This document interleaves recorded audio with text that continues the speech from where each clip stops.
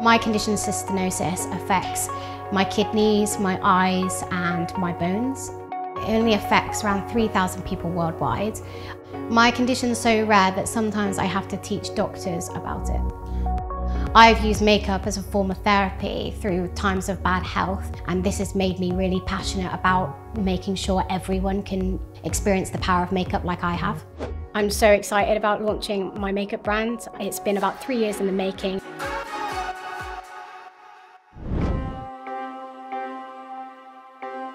My condition is called cystinosis. It's really rare, there's only 3,000 of us worldwide. It's a genetic metabolic condition, which means a protein called cystine builds up in my organs and cells. It mainly affects kidneys, and then it kind of also affects my eyes, and then later on in life, other organs. That's my tablet alarm. This is my biggest kind of medication, as I have to take it 4 times a day, every 6 hours. So I have to wake up in the middle of the night to take it. I have to take about 30 tablets a day.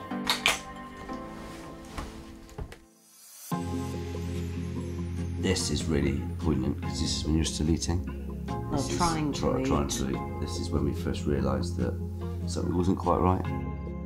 I was tube fed from around the age of 1. This was kind of around the age I was diagnosed, when my parents realised when I was moving from kind of milk to solids, I wouldn't keep anything down. When I was young, my condition affected me quite a lot. My parents used to have to get up during the night as I was vomiting, and I'd wet the bed several times a night. When we were told by doctors and you were diagnosed, it was pretty much one of the worst days of my life. The thing that made you realise you were different is people's reactions at school. I definitely felt different because of my height. Kids are mean. I did get bullied for my height, but mainly when I was a teenager. My height is 4'7". A lot of doctors don't understand my condition. I've literally sat while a doctor's Googled my condition, or I've been telling them about my condition. And even when you had the tube down and people used to stare and point every now and again, somebody come over and say, "Is your daughter all right?" or "What's that for?" which was lovely because they were curious. So I think the key moment was when you decided you wanted to eat for yourself and you had very headstrong views. Actually, then it was around the same time that you were taking control of your medications as well. In order for you to lose your tube, you had to start swallowing multiple tablets, and big tablets. When I was 18, I'd finally managed to teach myself to eat, and eventually I'd proved enough for them to remove it. So you didn't eat your entire life, and the first thing you ever had was fillet steak? And that's all you ate then for about a year? I used to chew my food loads, and then I used to, because I knew how to swallow tablets, I used to swallow my food like I did with tablets. So I'd chew it, put it on my tongue, and then drink with some water, and that's why I used to get so full, because I'd have a jug of water to myself. In the last 4 years, I've had 2 kidney transplants. My first transplant was from my mum. Unfortunately, I got a blood clot, and there were lots of complications which ended up me being extremely ill and ended up in ICU for over 3 months.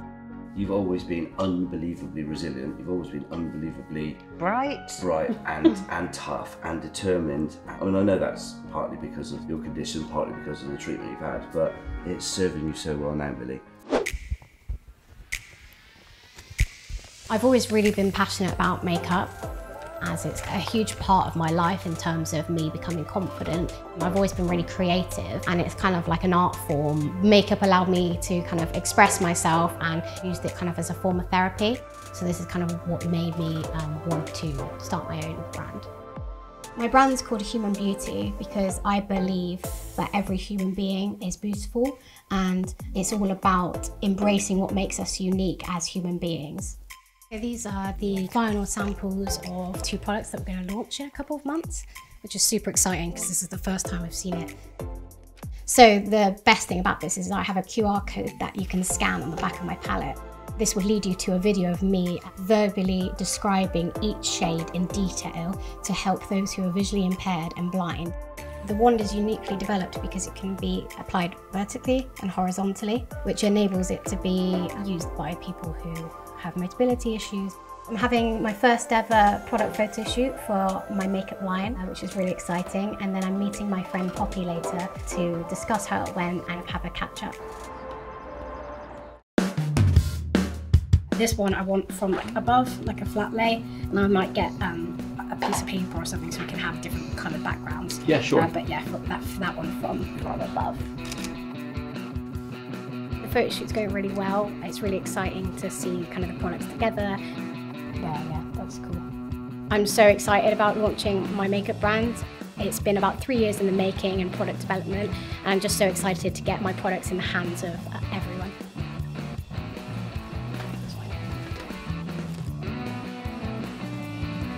Really, really love them. Well done, Sam. Thank you.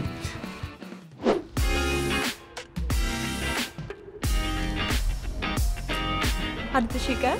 It went really, really well. It was so good seeing all the products like come to life, and the photos turned out really well. That's amazing. I'm so excited for you. I know, it's so exciting. Can't wait. I can't wait to see everything.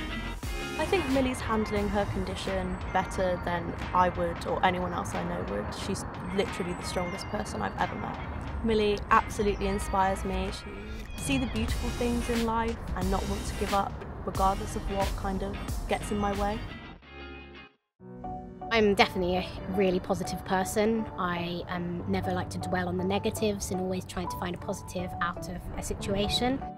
My condition has made me who I am 100%. I think the fact that I've gone through so much hard times has made me a much more stronger, resilient and motivated person, and that I just want to live life to the fullest.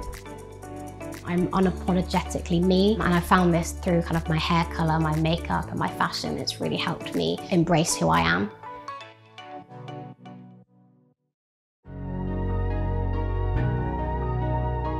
We have 2 trans kids. Anyone can be whoever they want. I'm just owning it. Our family is seen to be very unconventional. So I had kids and I can't be hot anymore. Like, moms are hot too. People say I look like a pug, but I love pugs. I take that as a compliment. I'm bored of people thinking that I cannot be intimate. I'm a young, single, hot piece of disabled booty. I feel like I'm going to look at myself and be like, who is that? Life is way too short to be hiding. It is my story, it is my truth.